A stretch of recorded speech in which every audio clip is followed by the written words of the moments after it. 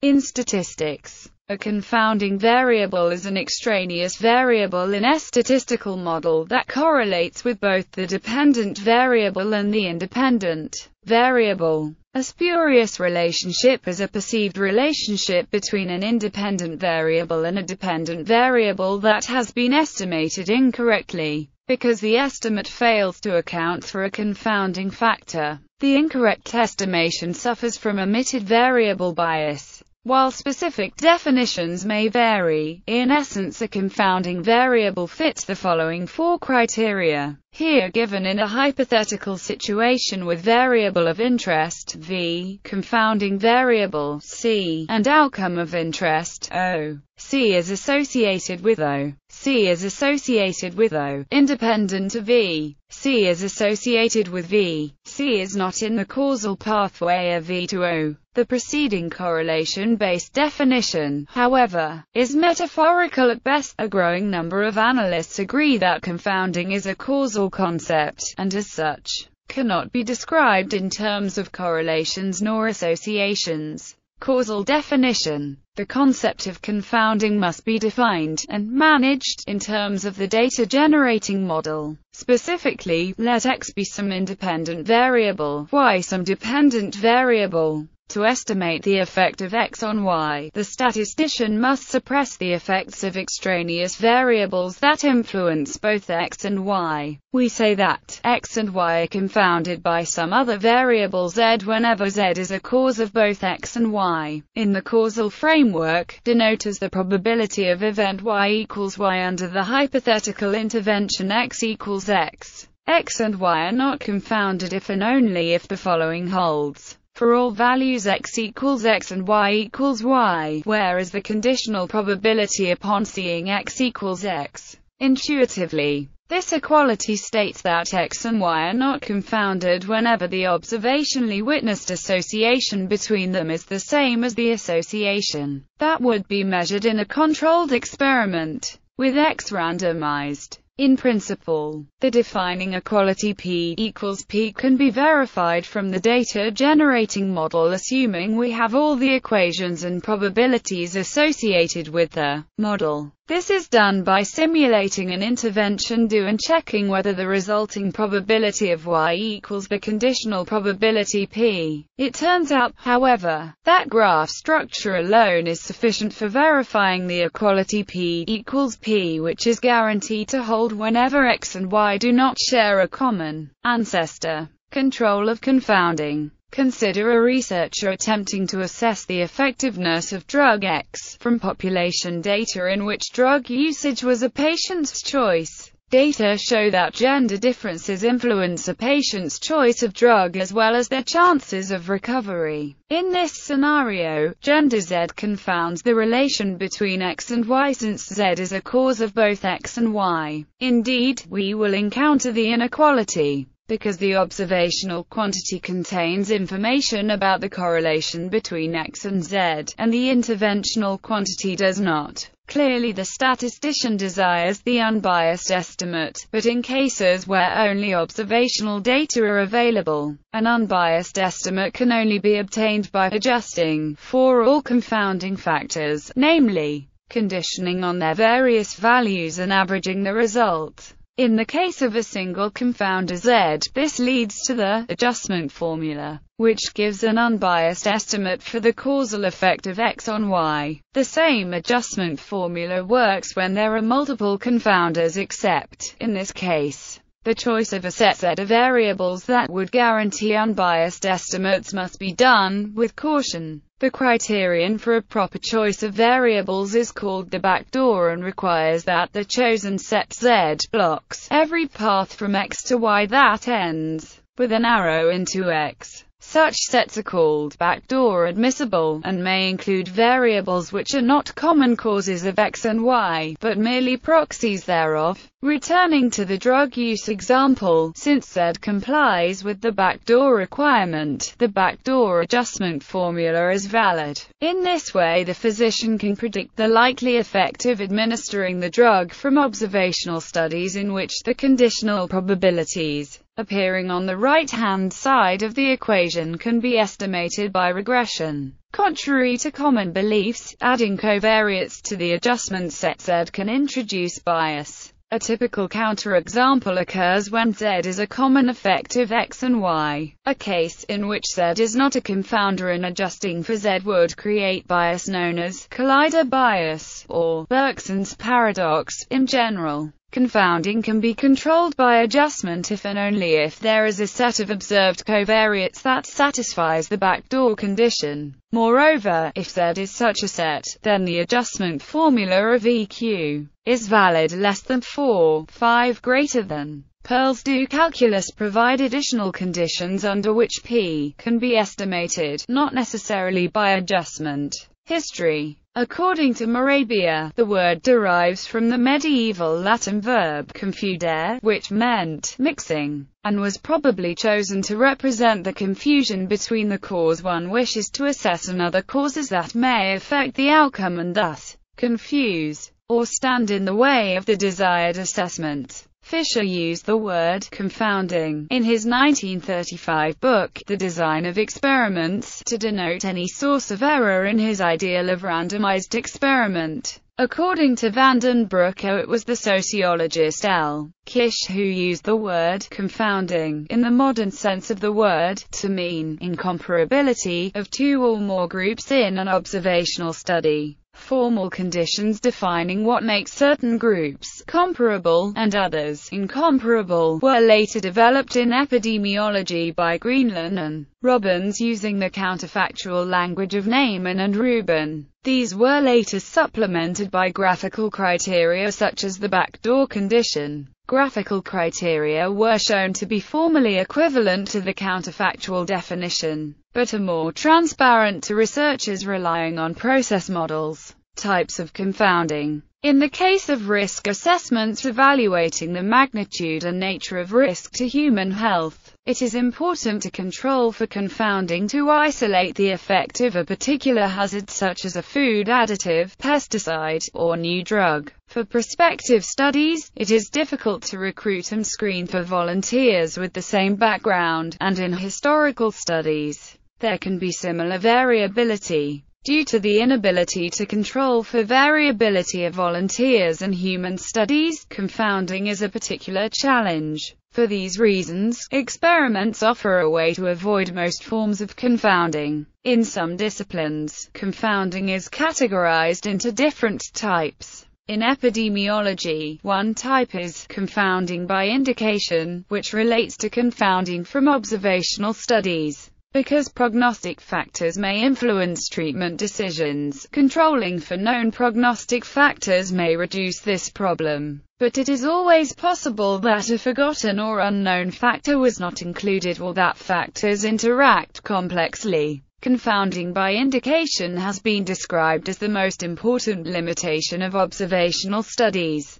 Randomized trials are not affected by confounding by indication due to random assignment. Confounding variables may also be categorized according to their source, the choice of measurement instrument, situational characteristics, or inter-individual differences. An operational confounding can occur in both experimental and non-experimental research designs. This type of confounding occurs when a measure designed to assess a particular construct inadvertently measures something else as well. A procedural confounding can occur in a laboratory experiment or a quasi-experiment. This type of confound occurs when the researcher mistakenly allows another variable to change along with the manipulated independent variable. A person confounding occurs when two or more groups of units are analyzed together, despite varying according to one or more other characteristics. Examples. As an example, suppose that there is a statistical relationship between ice cream consumption and number of drowning deaths for a given period. These two variables have a positive correlation with each other. An evaluator might attempt to explain this correlation by inferring a causal relationship between the two variables. However, a more likely explanation is that the relationship between ice cream consumption and drowning is spurious and that a third, confounding, variable influences both variables. During the summer, warmer temperatures lead to increased ice cream consumption as well as more people swimming and thus more drowning deaths. In another concrete example, say one is studying the relation between birth order and the presence of Down syndrome in the child. In this scenario, maternal age would be a confounding variable. Higher maternal age is directly associated with Down syndrome in the child. Higher maternal age is directly associated with Down syndrome, regardless of birth order. Maternal age is directly associated with birth order. Maternal age is not a consequence of birth order. In risk assessments, factors such as age, gender, and educational levels often have an impact on health status and so should be controlled. Beyond these factors, researchers may not consider or have access to data on other causal factors. An example is on the study of smoking tobacco on human health. Smoking, drinking alcohol, and diet are lifestyle activities that are related. A risk assessment that looks at the effects of smoking but does not control for alcohol consumption or diet may overestimate the risk of smoking. Smoking and confounding are reviewed in occupational risk assessments such as the safety of coal mining. When there is not a large sample population of non-smokers or non-drinkers in a particular occupation, the risk assessment may be biased towards finding a negative effect on health, decreasing the potential for confounding. A reduction in the potential for the occurrence and effect of confounding factors can be obtained by increasing the types and numbers of comparisons performed in an analysis. If measures or manipulations of core constructs are confounded, subgroup analysis may not reveal problems in the analysis. Additionally, increasing the number of comparisons can create other problems. Peer review is a process that can assist in reducing instances of confounding, either before study implementation or after analysis has occurred.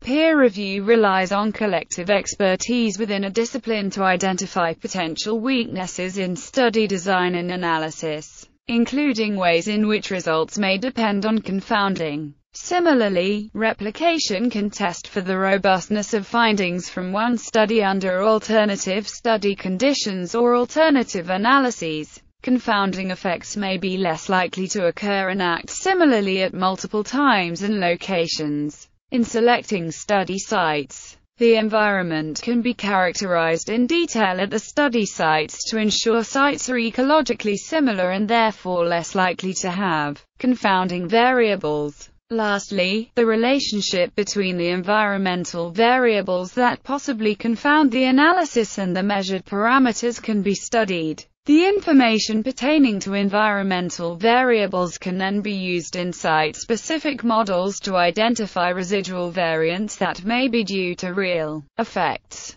Depending on the type of study design in place, there are various ways to modify that design to actively exclude or control confounding variables. Case control studies assign confounders to both groups, cases and controls, equally. For example, if somebody wanted to study the cause of myocardial infarction thinks that the age is a probable confounding variable, each 67-year-old infarction patient will be matched with a healthy 67-year-old control person. In case control studies, matched variables most often are the age and sex. Drawback: case control studies are feasible only when it is easy to find controls, i.e., persons whose status vis-a-vis all known potential confounding factors is the same as that of the case's patient. Suppose a case control study attempts to find the cause of a given disease in a person who is 1. 45 years old, 2. African American, 3. from Alaska, 4. an avid football player, 5. vegetarian, and 6. working in education. A theoretically perfect control would be a person who, in addition to not having the disease being investigated,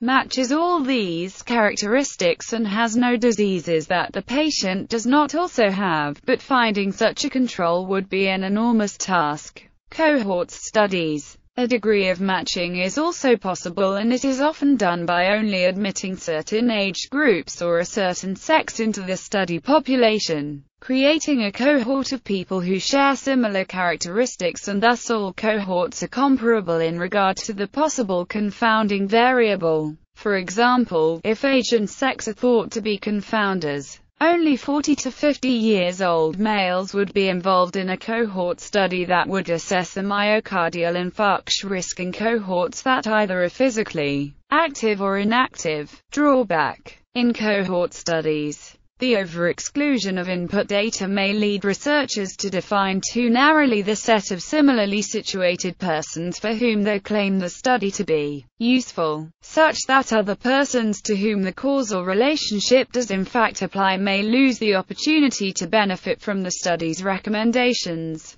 Similarly, over-stratification of input data within a study may reduce the sample size in a given stratum to the point where generalizations drawn by observing the members of that stratum alone are not statistically significant. Double-blinding conceals from the trial population and the observers the experiment group membership of the participants, by preventing the participants from knowing if they are receiving treatment or not. The placebo effects should be the same for the control and treatment groups. By preventing the observers from knowing of their membership, there should be no bias from researchers treating the groups differently or from interpreting the outcomes differently. Randomized controlled trial, a method where the study population is divided randomly in order to mitigate the chances of self-selection by participants or bias by the study designers. Before the experiment begins, the testers will assign the members of the participant pool to their groups, using a randomization process such as the use of a random number generator. For example, in a study on the effects of exercise,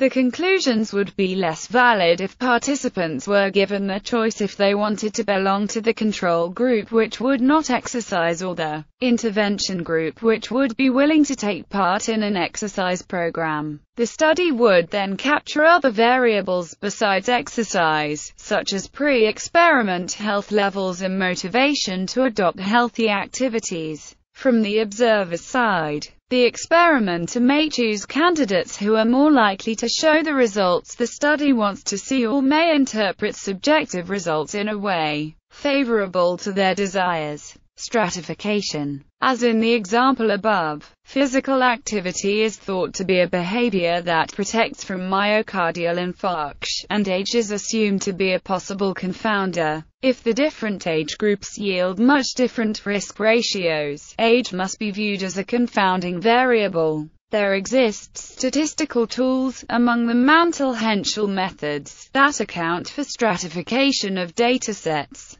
Multivariate analyses reveal much less information about the strength or polarity of the confounding variable than do stratification methods. For example, if multivariate analysis controls for antidepressant, and it does not stratify antidepressants for TCA and SSRI, all these methods have their drawbacks. The best available defense against the possibility of spurious results due to confounding is often to dispense with efforts at stratification and instead conduct a randomized study of a sufficiently large sample taken as a whole, such that all potential confounding variables will be distributed by chance across all study groups and hence will be uncorrelated with the binary variable for inclusion/exclusion in any group. Ethical considerations. In double-blind and randomized controlled trials, participants are not aware that they are recipients of sham treatments and may be denied effective treatments. There is resistance to randomized controlled trials in surgery because patients would agree to invasive surgery which carry risks under the understanding that they were receiving treatment.